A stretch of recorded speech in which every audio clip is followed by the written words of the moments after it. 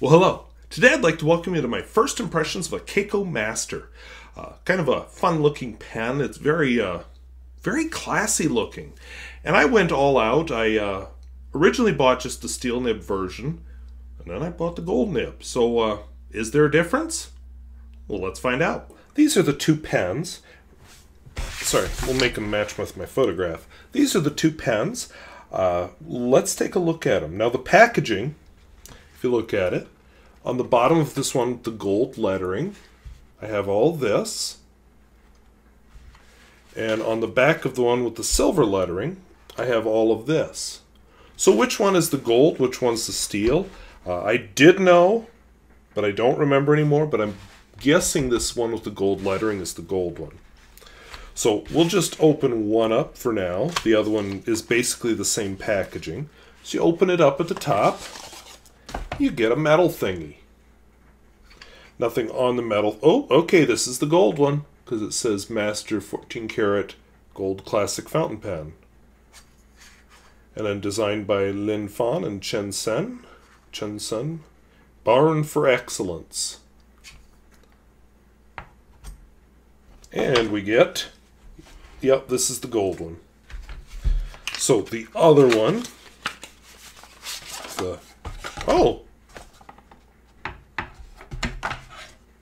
there's literature in the other one. Oh, there's literature in both of them. Okay.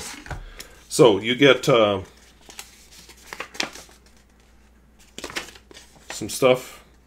Gives basically the brand information. If you're into that kind of thing. I'll try to remember to put a photograph of it. I honestly don't care about this kind of stuff, so we'll just set it aside. But I'll put a photograph of it in the notes.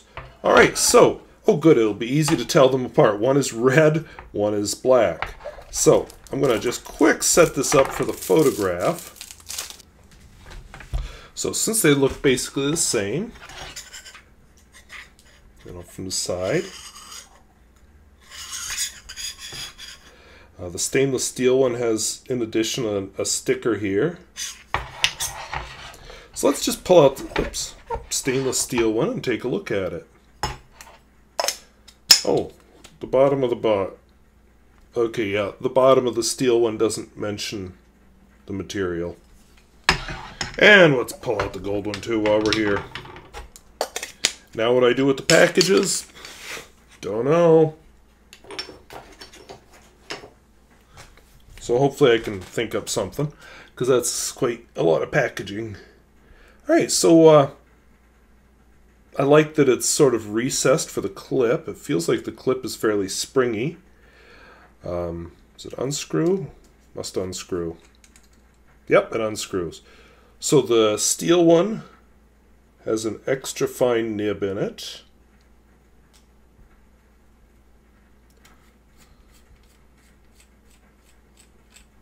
A lot of turns there. I almost think you can eyedropper this pen. And then it comes with a converter.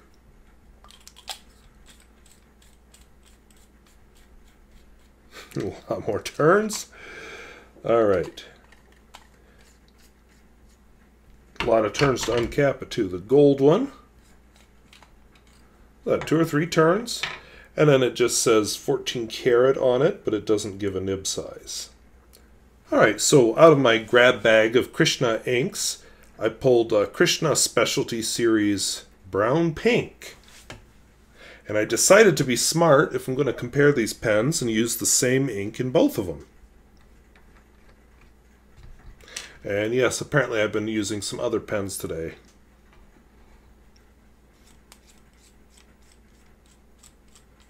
So we'll make everybody nervous here.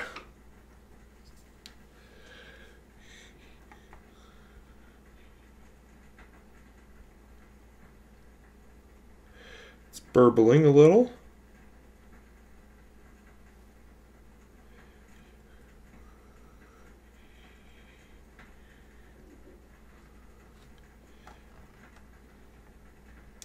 They're not full, but that's enough for a first impression. Yeah, I'm pretty sure these can be eyedroppered. Haven't tried it, so do so at your own risk.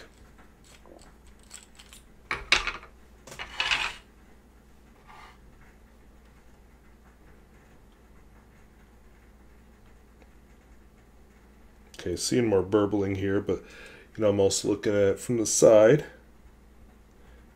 And I can see the side better because the ink level is lower.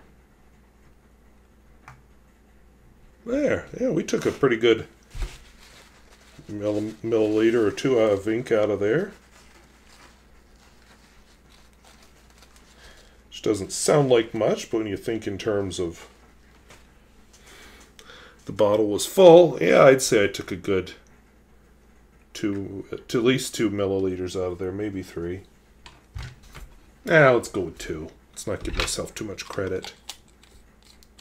All right, so I've written the names of the 2 pens. So I'm going to review them, you know, the Kaco, the steel one in this column, the gold one in this column. I'll just write and then comment. I may dub comments over top, we'll see. But right now what I see is a lot more shading caused by the gold one. And it was a little smoother, a little bit more bounce, not a lot. The steel one seems to be a bit wetter, but definitely had a lot more feedback to it. And so you can see more of the brown taking over in the steel, more of the pink taking over in the gold.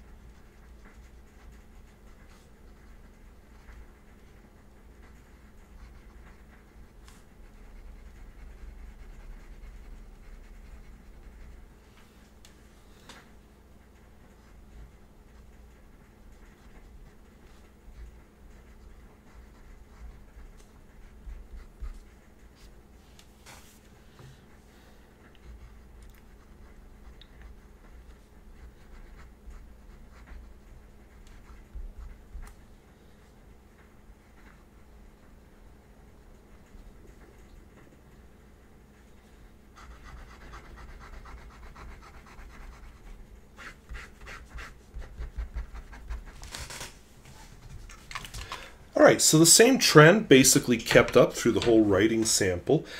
You can see that the gold one had definitely shows off the shading in this ink. So if I'm using a shading ink, I want to use the gold one. Neither one of them had any problem with the Peer-Gustafson test. I'd say that the steel one is a little bit wetter, which is why it can't show off your shading. I mean, when you have a pen that's wet, it's usually not so good for showing off shading. Smoothness, you know, I'll have to give the edge to the gold. I was really impressed writing with reverse in the gold. That was almost smoother than writing the normal way. So all in all, if I had to grab one, I'd probably grab the gold one. But you know, this extra fine steel one is no slouch either. It's actually kind of a fun pen to write with. So let's see how they fit in my pocket.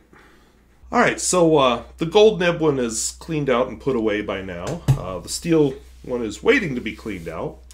And I'll tell you, the gold one definitely has more flex, more bounce to it, more line variation. But I have to say, I really enjoyed writing with the steel nib one. It's wet, it's just got a good line, it shows off the ink well. I enjoy the steel nib one more, even though it doesn't have as much line variation. Am I allowed to say that? That said, you know, very classy look, very understated. I still left the sticker on it. And as far as the pocket test, because now it's cool enough, which it wasn't when I recorded the writing sample, to do a pocket test, because I'm actually wearing a shirt with a pocket. And indeed, passes with flying colors, which I wasn't sure if it would, but it's got that nice little slope down to the clip, and the clip is tight to the body, but it just whoop, lifts right up when you stick the pen in. So overall, I am very pleased with these. I think they will both see use. The steel one may actually see more use than the gold one. I was impressed. This is a jump up in quality for the Chinese market. Now, if I'm going to complain, the plastic doesn't have that high quality feel of like a other pens that use plastic that are in this price range. It definitely feels like a cheaper plastic. And, some may object. Actually, there aren't too many injection marks, so I guess if you're going to object to them, actually look at the pen. But on the whole, other than that slightly cheap feel, I think these are good pens. Worth what I paid for them. For the steel one, yes. For the gold one, no. But I enjoy them both, and they're both going to be a permanent part of my collection, so I guess that's saying something. So hope that was interesting, hope it was useful, and, have you tried any classy Chinese fountain pens lately? Let us know down in the comments. We'll talk to you later. Bye-bye.